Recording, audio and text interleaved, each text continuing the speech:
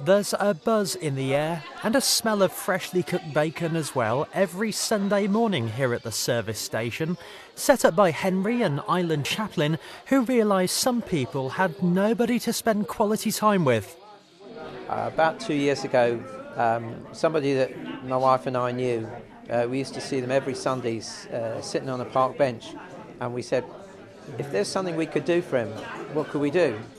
And this is the result. Dozens of people coming together each week, volunteers cooking up a free breakfast for everybody, and a chance for friends and strangers to laugh, to joke, and if need be, to find a listening ear.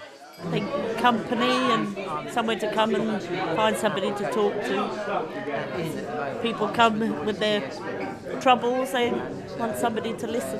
It's just great, and people come here and some of them want help, some just want friendship, and they just come and they chat and it's lovely. And they know that chat is only possible thanks to Henry's initiative.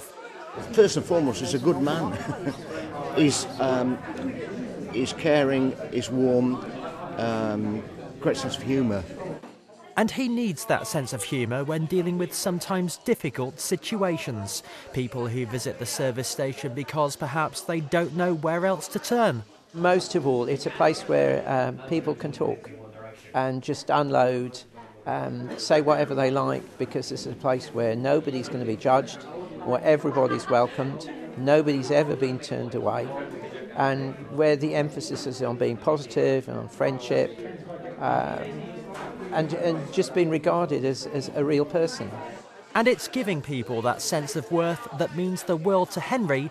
In turn, they think the world of him. Gary Burgess, ITV News, St Helier.